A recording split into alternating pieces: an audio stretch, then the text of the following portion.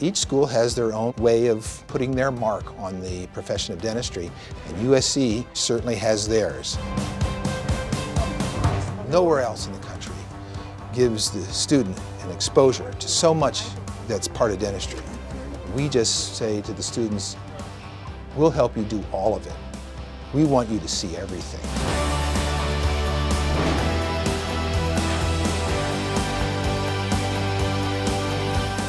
Everyone thinks of dentistry in the mouth as this silo that's just separate from medical health, and in reality, there's surgery, there's pathology, there's lots of different things, not just aesthetic and restorative types of dentistry. The Herman Ostrow School of Dentistry of USC encompasses all of these fields through research, education, and application, while also leading the way in clinical breakthroughs that are redefining the role and scope of modern-day dental medicine around the world. This includes genetic testing through saliva, a technique pioneered here at Ostrow. Whatever is present in blood in a smaller quantity is also present in saliva. So that's why saliva is looked at as a fountain of opportunity. With a drop of saliva, one can look at not only the genetic makeup of the patient that determines the susceptibility to the disease, but also the biomarkers that are present at various stages of the disease. Our studies of infectious disease extend into pathology and include groundbreaking therapies that will potentially alter the way antibiotics function in the body. Infectious diseases particularly have been linked from the mouth to lots of other areas in the body. One of my main areas of research is osteonecrosis of the jaw, which is basically a condition where in cancer patients, parts of their jawbone just start to fall off and die. I recently received an NIH grant to synthesize, develop, and test this therapeutic. It's creating a novel antibiotic to target these types of infections.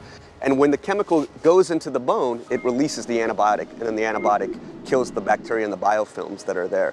So this kind of target and release strategy is novel. There is no such therapeutic on the market now. We're also pioneering innovations in non-invasive or biomimetic dentistry. Biomimetic, in its original definition, means to remove only the diseased tissue and keep intact the healthy tissue.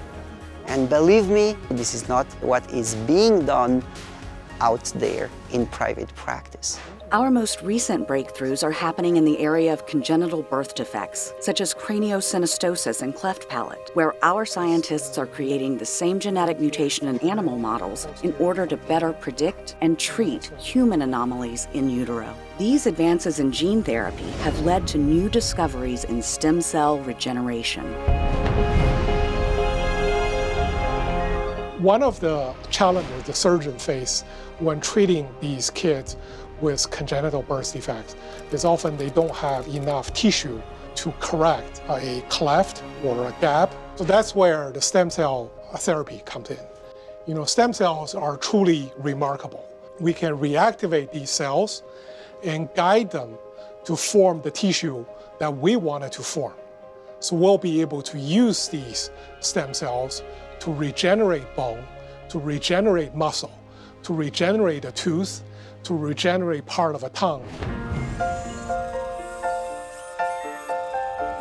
I think the beauty of every medical field is that, especially with technology, it is constantly evolving. As students, we're given access for our patients to some of the most advanced technology. For example, like the CAD/CAM machines that you see here, I think it sets us ahead light years in terms of other programs.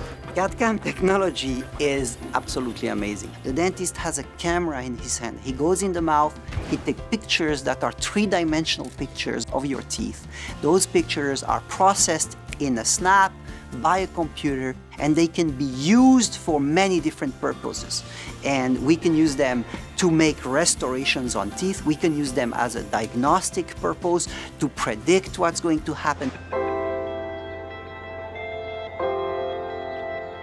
We apply what we learn and study in the research and scholarship and translate that to what we see in the community, what we do in the community, and how to impact that. With nearly 200 clinics and community partnerships in Southern California, including the world's largest mobile clinic, Herman Ostrow's School of Dentistry is breaking through social barriers and treating more than 70,000 patients a year.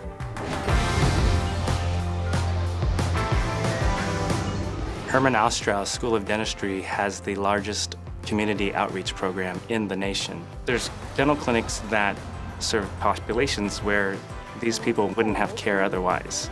For the homeless population, we have URM that is located in Skid Row. Patients that go there are trying to make a change in their life.